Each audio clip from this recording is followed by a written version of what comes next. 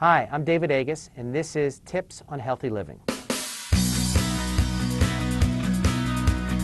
Number 16, don't let your butt sit on a chair for too long.